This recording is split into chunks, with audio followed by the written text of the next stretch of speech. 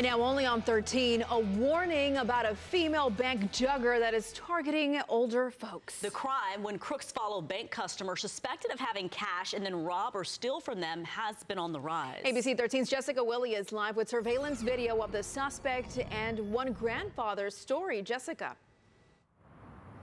Yeah, two juggings originating at the same Chase Bank in West Houston 2 days in a row last week. The victims both over 75 and the suspect a knife-wielding woman. Yeah, I was concerned, but I wasn't panicked. A quick trip to the bank last Friday was all it took for this 80-year-old grandfather to become a victim. It would seem like she saw me at the bank getting money from the ATM.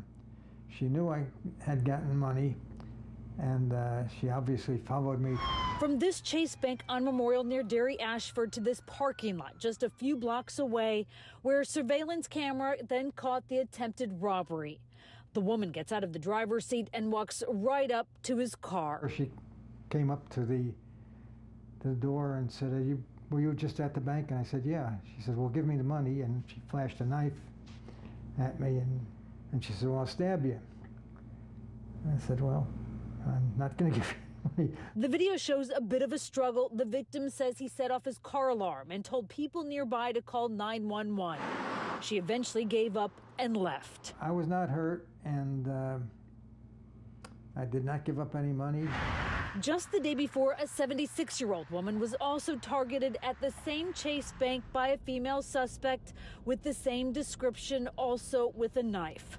The victim wasn't hurt, police say, but was robbed of her credit cards. I think she's figured out a method. The trend of so-called juggings or crimes in which victims are followed from banks or high-end stores have been on the rise this year. So bad that Houston police created a citywide task force to tackle the problem. And HPD says they are making good progress. For their part, Chase Bank tells ABC 13, quote, we work with law enforcement and meet routinely with the HPD task force on jugging to offer our assistance.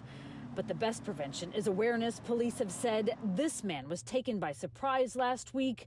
Not again, he says. It totally surprised me. I mean, I had no idea that anybody might have been watching me. So, you know, I guess if you go into the bank and you're getting money, you might look around and say, you know, is anybody looking at you? And you get back in your car, is anybody, you know, coming after you? Jessica Willie, ABC 13 Eyewitness News.